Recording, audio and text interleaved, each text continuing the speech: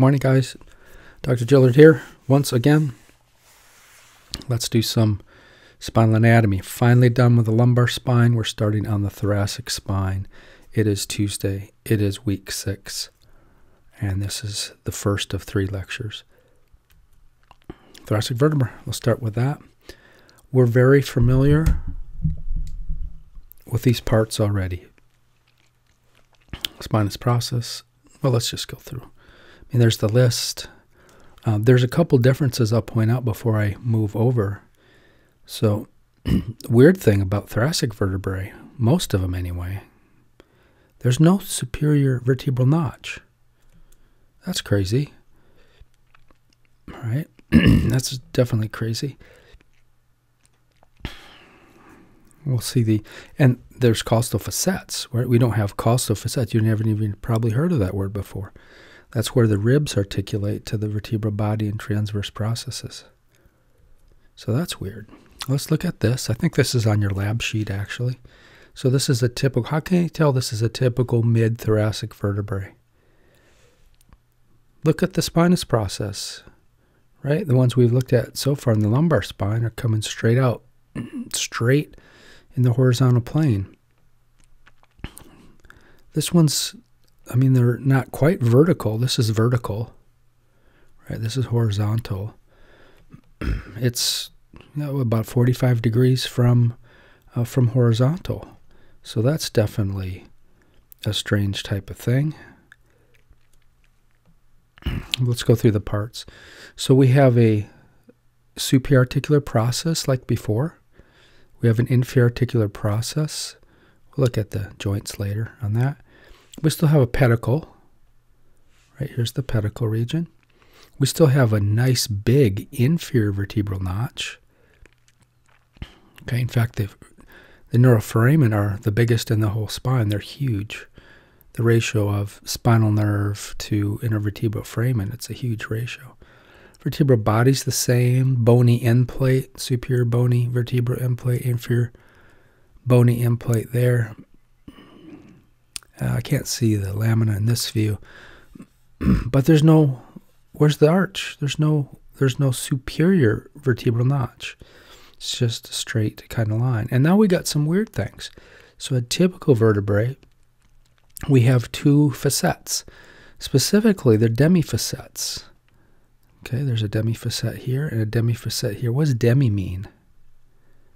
What does demi mean? Demi means 1/2.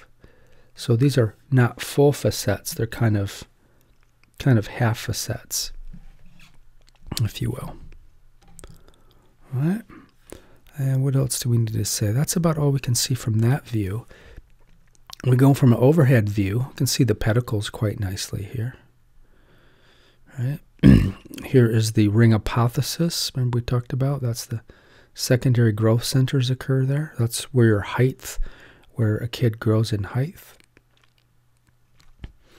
And the other weird thing, look at the transverse processes. Right? Normally transverse processes stick straight out like this. These are swept back. So that's another way you can tell this is a thoracic vertebrae. And at some levels down at T11, T12, they're just little stubs. So that's another thing that's weird. All right, what else can we see from this view? You can see the superior articular processes. You can see the lamina. Be right here.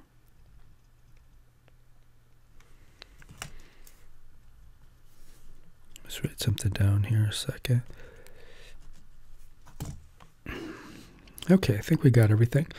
The vertebral foramen is more round than other levels. It's a round hole. So that's also a little weird. But we'll see all the weirdness as we keep going through this. General differences, everything I said, spinous processes are more vertical compared to, especially in the mid-thoracic spine. Now the upper thoracic spine, they started to become more horizontal. Same with the lower thoracic spine, but the mid-thoracic spine T6, T7, T8. Those things are really, really vertical. Now there's no mammillary processes anymore, or accessory processes for per se. T12 does have a weird setup. It does have some rudimentary mammillary and accessory processes that come off the side. But for the rest, in fact, the mammillary process is pretty safe to say they're only in the lumbar spine normally. There's no uncovertebral joints, although sometimes T1 can have uncovertebral joint. There are costal facets, as we said, for articulation with the ribs. Not true of anywhere else. Sometimes C7 has one, but usually not. Sometimes L1 has maybe a demifacet, but usually not. And again, there's no superior vertebral notches. Typical versus atypical. The normal run-of-the-mill vertebrae, T2 through T8. Those are typical. There are some oddballs. Wait till we get to the cervical spine. We'll talk about some really crazy vertebrae, C1 and C2. But T1, T9 sometimes, it's hit or miss. But we'll say for testing purposes, we'll say T1, T9, T10, T11, T12. T9's kind of a weird one because Moore's anatomy, that is a board book. I don't use that book. I know some of I think the teachers use it at our school. I don't really care for it. I like the two grays, Standring, the big, thick, really thick one, very evidence-based, and then the student grays has been around forever. Those are my favorite by far. But nevertheless, I always check all the board books, and Moore's adds T9 in there.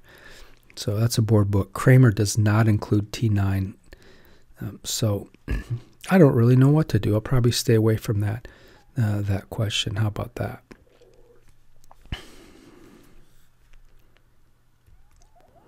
Okay, another thing interesting about the typical thoracic vertebrae, if you look from underneath I to S view or a S to I view, they are heart-shaped. We'll see a real one here in a minute. So the other vertebrae aren't heart-shaped like that. So that's weird. Also, the typical thoracic vertebrae, the transverse width, when you look from an S to I view, the transverse width of the vertebral body is greater than the sagittal width. Right? In other words, this width here, I guess the lateral width is greater than the A to P width. Hence you get kind of a heart shape. Here's a vertebrae. So this is T10. I should have probably picked a T7 because short little stubby processes, the lower you go, or transverse processes. But nevertheless, that's pretty heart-shaped looking, I would say, wouldn't you? Yeah, you can see the pedicles here quite nicely. Transverse processes. Anybody see anything weird here? Transverse processes, lamina spinous process. Transverse processes are kind of weird how they come off the pedicles. So that's here. We'll cover that more in a minute, but that's definitely another weird type thing. Typical thoracic vertebrae is also, there's two wedges. Probably should have put a star on that slide. That's a good test question. There are two wedges. If you look from a lateral view on this one, by the way, that's nice, isn't it? What's that? Those are the demifacets. That's a pretty big demifacet, but nevertheless, there's an inferior demifacet, superior demifacet, and there's the transverse costal facet. So inferior or superior costal demifacet, inferior costal demifacet, transverse costal facet, transverse costal facet. I'm digressing. Diameter from here. See how it goes wedge. Guess what that does? put another wedge on top of that, how's the curve going to look? The vertebral body. I'll exaggerate it.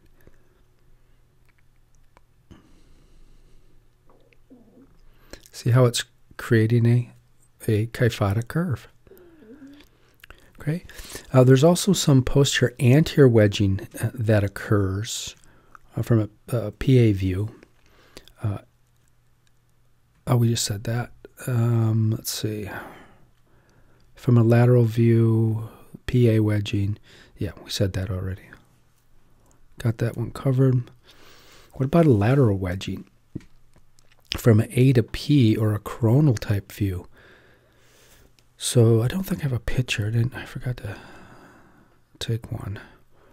But if you're looking straight at a PDA view, so there's a left lateral wedging because there's a greater superior to inferior measure on the left. So this would be the left if we're looking head on at the vertebrae. That's the left over here. I'll exaggerate it. So there tends to be a slight wedge to that way. And therefore you can start to get a little bit of a scoliosis with apex left because of that. And that's not really enough to be a scoliosis. It's more asymmetry means the Cobb's angle is under 10 degrees. So it's more like that. But that's normal. So it's abnormal to have a perfectly straight thoracic spine. Should be a tiny asymmetry there. Pedicles are weird. So unlike the cervical vertebrae, they're made mainly of cancellous bone. We didn't really get into that too much. But they have only a very thin shell of cortex. Remember, bone, if we look at a pedicle head on, it has a thicker, stronger outer region, which is the cortex, made of real compact, tough bone.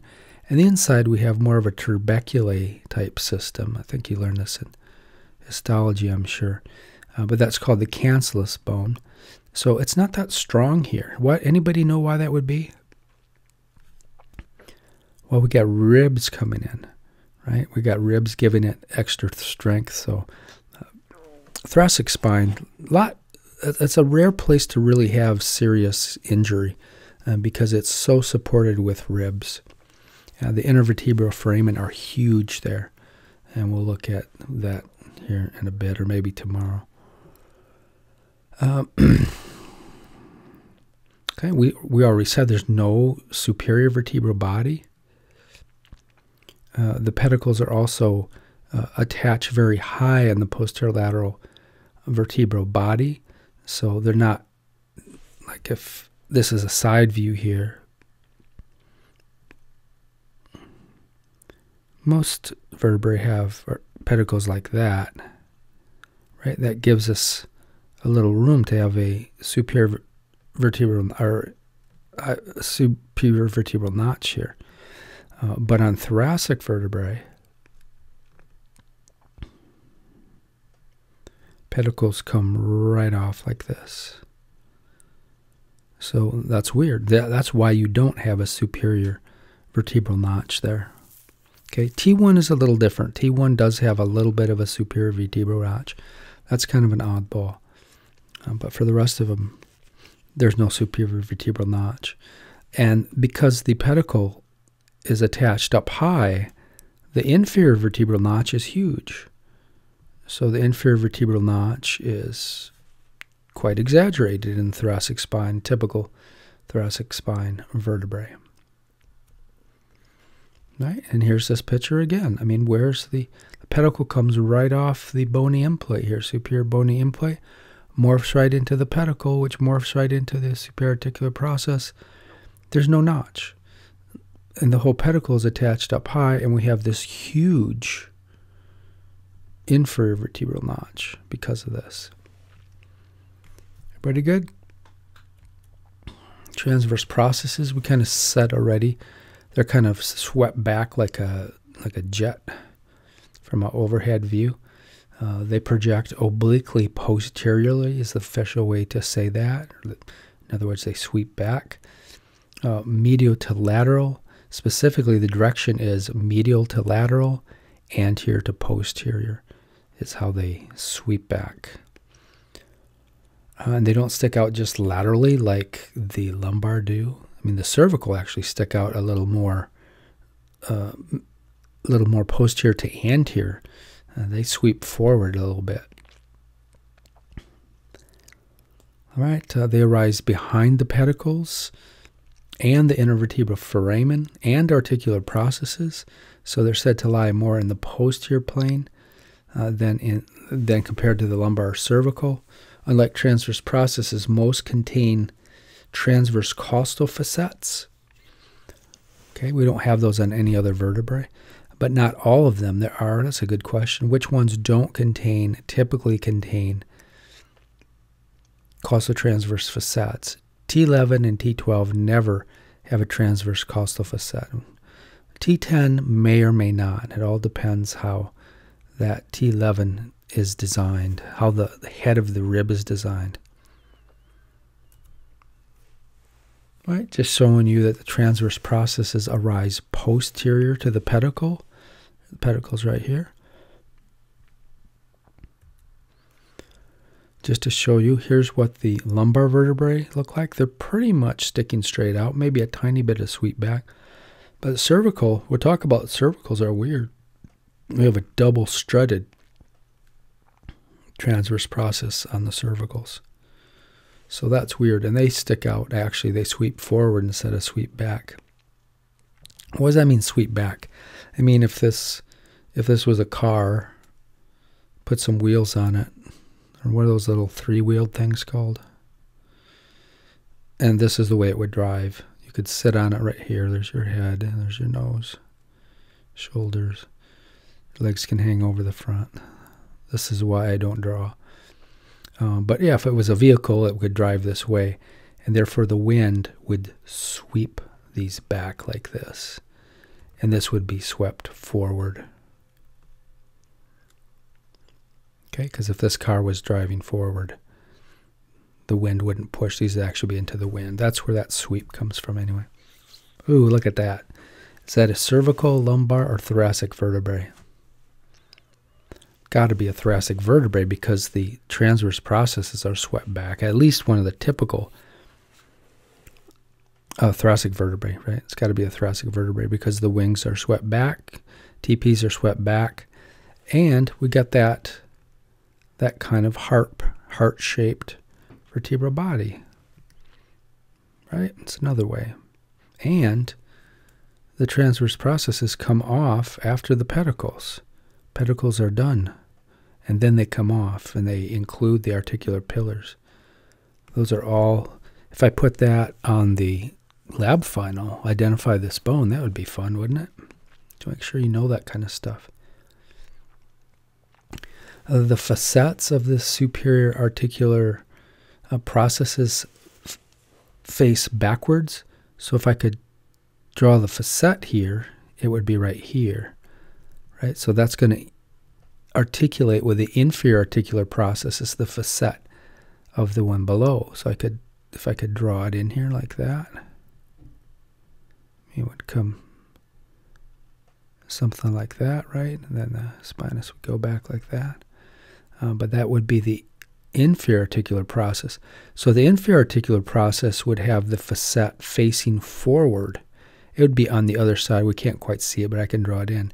The superior articular process has the facet facing backwards. The inferior has the facet facing forwards or anteriorly.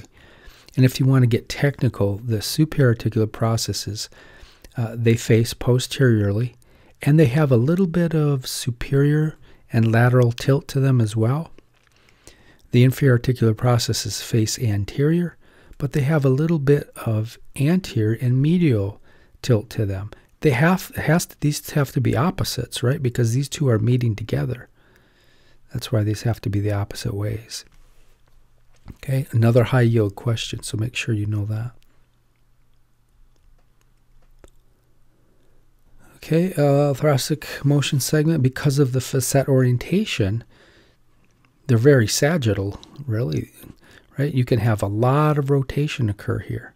However, flexion and extension is going to be quite limited. You can't bend when the facets are so sagittal. Right? Another weird thing, it's not unusual for the right facet. There's a lot of facet tropism. We talked about that, right, in the lumbar spine. But there's a lot of facet tropism that goes on here.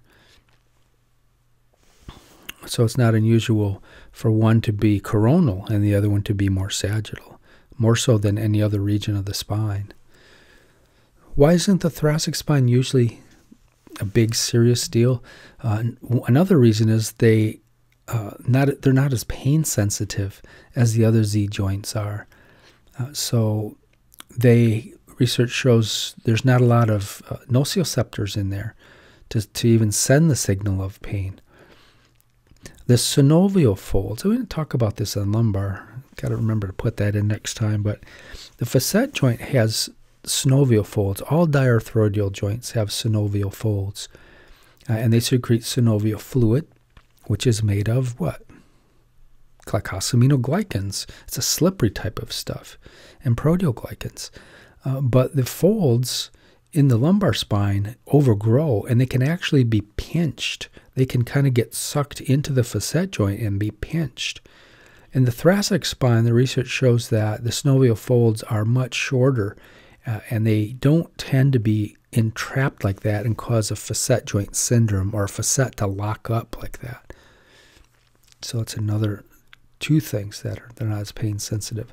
The vertebral canal, as we said, is much rounder in shape. It is smaller compared to the cervical or thoracic cord as well. The neuroforamen are actually bigger, but the central canal here, or the vertebral canal, is smaller. So that's that. Look at this thoracic vertebrae for a second. That's pretty straight out, isn't it?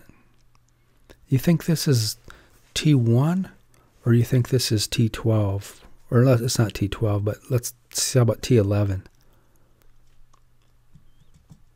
It's probably more like T11 because we don't see that steep spidus process that would be kind of sticking out of the plane of the page. It's going straight back. Look at how stubby the transverse processes are. The lower you go, the stubbier they get. And T12 is just little nubs down here.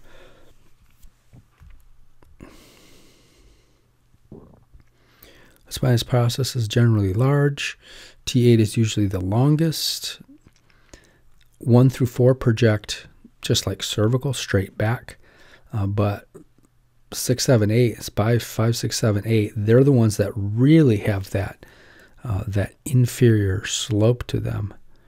Right? Pedicle, lamina, and spinous process would come down like that. Right? And then once we get to 9, 10, 11, 12, they start to get thicker and fatter, and then they start to project more posteriorly. Right? More like that.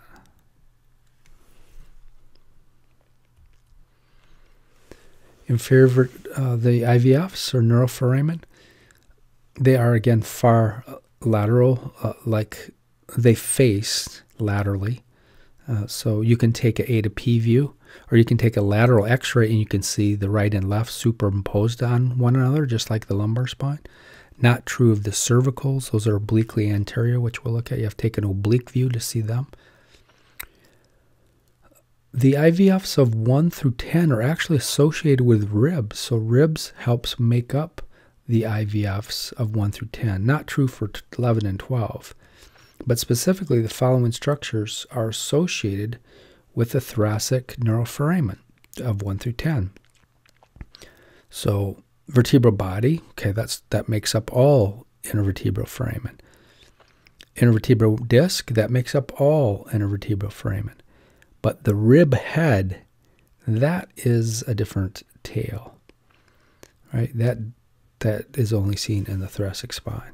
And plus, the IVFs, as we said, they're huge compared to spinal nerves. So here, if you want to get technical, I mean, here's this. That's just the superior. That's as big as most IVFs. And that's just the superior vertebral notch there. I'm sorry, the inferior vertebral notch. So here's the fun facts. The spinal nerve only occupies about 8% of the volume of the IVF. So spinal nerve would look like that in this gigantic thing. In the cervical spine, it's a tight squeeze, only 50%. So much tighter squeeze. The lumbar spine, about a third of it is taken up by the IVF. So because of this so much wiggle room, this is one of the main reasons that radiculopathy or radicular pain is so rare in the thoracic spine.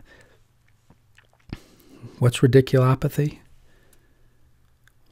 Pretty hard to test in the thoracic spine because there's no reflexes, but you can still test sensation with a little pinwheel test or a little pin. Radiculopathy means that you've done a neurological examination and you've found damage. Radicular pain, what would radicular pain look like in the thoracic spine?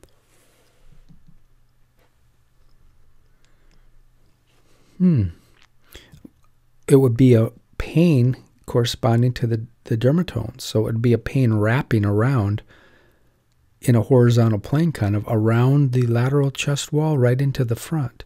So it would follow those intercostal nerve patterns. Wouldn't be going down the arm or leg if a problem was in the thoracic spine. Some more fun facts from Kramer. It's the longest region of the spine because of its. So that's one fun fact. Because its attachment to ribs, motion segments have very little independent movement. So there's not a lot of thoracic spine movement. You can measure it, but it's not much movement. The size of the thoracic vertebrae generally increases superior to inferior, okay, to match the increasing axial load. So as you move down, in other words, T1 is pretty wimpy. It looks like a cervical. T12 is massive. It looks like a lumbar spine. So the size of these vertebrae get bigger. The posterior edge of the superior upper thoracic vertebrae have some remnants of uncinate processes, especially T1. So there are a little bit of uncinate process. More fun facts. The left lateral surface of the thoracic vertebrae are more flat compared to the right because of the exposure of the pulsating thoracic aorta. So the right side would be a little more concave. The left side is a little flatter. Right, the left is more flat. The right is, or wait, is that right? The left lateral surface. You can tell that this is the second time. Actually, some of these slides are brand new. I'm just kind of still developing this course. I haven't had it that long. The left lateral surface of the typical thoracic vertebrae are more flat compared to the right because, yeah, so that makes sense. The lower thoracic vertebrae take on more characteristics of lumbar. Yeah, we said that. T12 is difficult to tell apart from L1, except what's the huge difference between T12 and L1? I'm going to actually write that down. Let me look at that pulsating thing. 26. I need to investigate that further. Well, T12 would have a full costal facet for the rib. L1 wouldn't normally. The T3 is the smallest in the entire thoracic spine. So that's kind of weird. Actually, T2 and 1 are a little bit bigger. The transverse processes also stretch out further. Lateral osteophytes, so bone spurs, are more common on the right side because of the left located thoracic aorta. So the aorta is pulsatile. So the pulsating motion against the sides of the vertebrae are going to discourage osteophytes. Therefore, they'll be more common on the right side.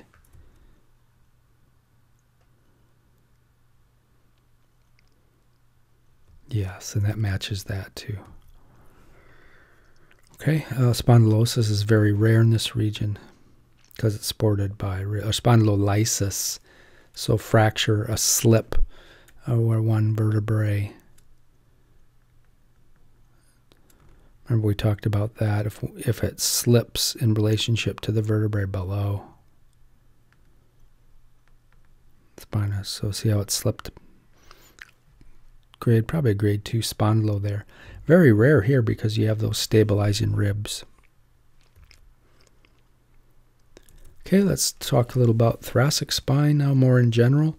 Of course, it's between the cervical and lumbar spine. There's 12 vertebrae, thoracic vertebrae. Spinous processes are very vertical in the middle. We talked about that. The lower and upper regions share some characteristics with their adjacent segments. So upper cervical or upper thoracic resemble the lower cervical, and the lower thoracic resemble the upper lumbar in some respects. The curve is kyphotic. We already looked about that because the vertebrae are slightly wedge-shaped. This is not a compensatory curve. This is in vivo. You come right out of the chute with a thoracic curve. You have to because the vertebrae are wedge-shaped. Right, there's a real spine there. You can see, you can tell, what region are we in here?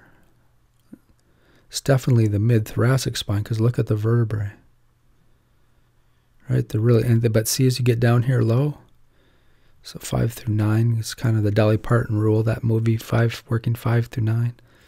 Right, because you learned in palpation, to palpate its transverse process in this region, you have to go up sometimes 2 interspinous spaces and come out.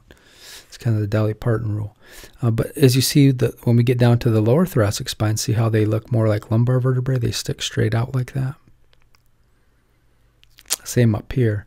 They're starting to get a little bit more horizontal looking. And we note the kyphotic curve. What about ribs? We'll probably talk more about ribs tomorrow. There's 12 pairs of ribs, usually. Posteriorly, this is confusing too, or proximally. So the ribs proximal to distal, proximal is where they connect to the spine. As they move around outward, that's more distally. So where they connect to the sternum is distal. Where they connect to the spine is proximal. So posteriorly, the thoracic vertebrae, or what are we talking about? 12 pairs of ribs, and posteriorly, they're connected to the thoracic. Oh, we'll see that in a second. Thoracic vertebrae. Anteriorly, they're connected to the sternum. Do I need to fix that there? Oh yeah, here's the connect right here. Yeah. And we'll also see that anteriorly, they don't really plug right into the sternum. There's an in-between tissue. There's a cartilage called costal cartilage that they connect to. And all 12 connect posterior to at least one vertebral body.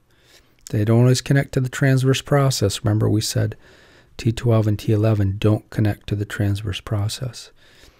There are normally no ribs in the lumbar cervical spine. Although we did look at a cervical rib, didn't we? Okay, now we have this. Make sure you know these parts of the sternum. This is all we're going to say about this. But there's 3 parts to the sternum. There's this shield-like thing called the manubrium. There is the main body called the body.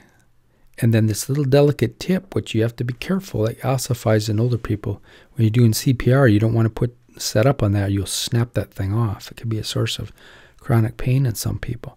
But that's called the xiphoid process. And that's the smallest, shortest xiphoid process I think I've ever seen. They usually go down further than that. All right, also note, we'll talk about this in 5th quarter, but you need to know the jugular notch is right in the center of the manubrium. And then Kramer uses the term clavicular notch on each side. So that's where the clavicles plug into the manubrium as well. Okay, then we have facets for the articulation of all these ribs. Kind of weird. Rib 2 is right in between. That's why I used to teach in palpation that if you want to find the T2 ribs, to find the second intercostal space, find this uprising. This is usually much bigger than this. You can palpate this sternal angle of Louis. If you can find that and slide your fingers off, you've just run right into the second rib. If you drop down into this space, we have two auscultation zones. And this is called the aortic. That's where you listen for the aortic valve. And this is called the pulmonic. That's where you listen for pulmonic valve murmurs. Right? I don't know if they're still teaching that, and I don't think they are. But, we'll have to go over that fifth quarter. Anyway, yeah, so those are all the parts of that. Only ribs 1 through 7 directly? That's a great question. Only ribs 1 through 7 directly connect to the sternum? Right? So what do you mean by that? Well, really they're costal cartilage, but there's a connection spot for the costal cartilage of 1, 2, 3, 4, 5, 6, and 7. 7's a little weird. I'll talk about that in a second. But those are, they connect directly. And therefore, they get the name true rib because they have that true connection. Now, 11 and 12, they don't connect to the front at all. They're called floating ribs. But there are false ribs. So 8, 9, and 10 are real false ribs.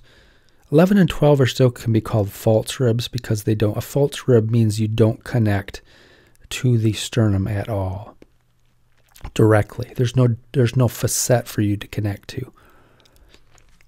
But so 11 and 12 are both false ribs, but they get even a different classification because they don't connect to the transverse processes either. There's no transverse costal facet for them, so they're called floating ribs. So I should have put more stars here. This is really important. Got it? Okay, so everything we said in this picture, we can see 1, 2, 3, 4, 5, 6, and 7. But look how weird 7 is. So here's 7 coming around like this. And see, it's got somebody joined up with it. We have this bar right here. And if the fifth quarter people know, this is called the costal margin. So this is important. It kind of separates the thoracic cavity from the abdominal cavity. But this costal cartilage is really made up of rib 8, 9, and 10. Rib 11, there's the tip of 11. It doesn't touch anybody. In 12, they float. So those are called floating ribs. So a great question is, who makes up that costal margin? I got ahead of my slides. So costal margin, ribs 8 through 10 form a single strip. That's called the costal margin. It separates the abdominal from the thoracic cavity. Costal margins morph into the costal cartilage of T7. Let's see that. See how there's T7's costal cartilage right here? It's too hard to change colors. What would happen if I change colors? Let's see what happens. How about red? So there's T7 rib. But you see how the blue morphs into it as well. So it kind of mixes in with it. It's still part of the... So 7 is still part of the costal margin. Kind of the point there. All right, 1 through 7. We got everything. Yep, we got everything.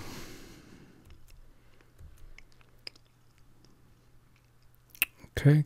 Costal margin morphs into the costal cartilage of T7, which goes on to connect with the sternum. So the costal margin is made up of the costal cartilage of T7, T8, T9, and T10. Are we good with that? All right. The facets, let's stop right there. We're probably about out of time. That's enough. We'll pick this up tomorrow. So let's see. Do we have any more testing? No, we had embryology, so we're done with that. So next week we have spinal anatomy as your next hurdle. We've done the wet lab test. All right, so next week, get ready for spinal anatomy. Some of you didn't do that great on the embryology. spinal anatomy is more straightforward, more graspable. Embryology is definitely a tough class. But all right, see you in the next video.